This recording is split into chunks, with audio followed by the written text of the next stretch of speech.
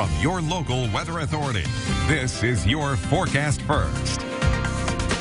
Good evening. 44 degrees here at the WTWO studios. An overcast day around the valley and a windy one, too. Let's check things out on the Weber Post Building Skywatch Network camera.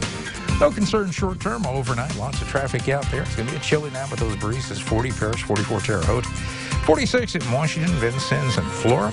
Forecast First. Down into the 30s tonight. The cold weather is returning. Maybe a little rain, snow to talk about in the offing. We'll have details on that coming up in a bit. Your news starts now. Local news that matters. This is WTWO News Weekend Edition. Before you decorate for the holidays, we'll tell you what local firefighters say will keep you safe. Good evening. Thank you for joining us for News at 6. I'm Sadie All. A state of emergency is in effect for the state of Illinois after a night of tornadoes. It is our top story.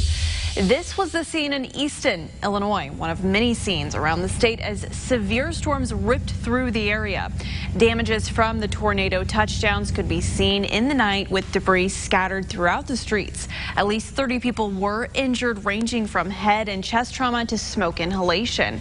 As a result, Governor Bruce Rauner has activated the State of Emergency Operations Center in Springfield, Illinois. Emergency management teams were on hand this morning to assist those who lost their homes. The Taylorville Food Pantry passed out food for those who needed it. Residents in Taylorville were asked to stay indoors as rescue crews continued their efforts. Came from the south, past Big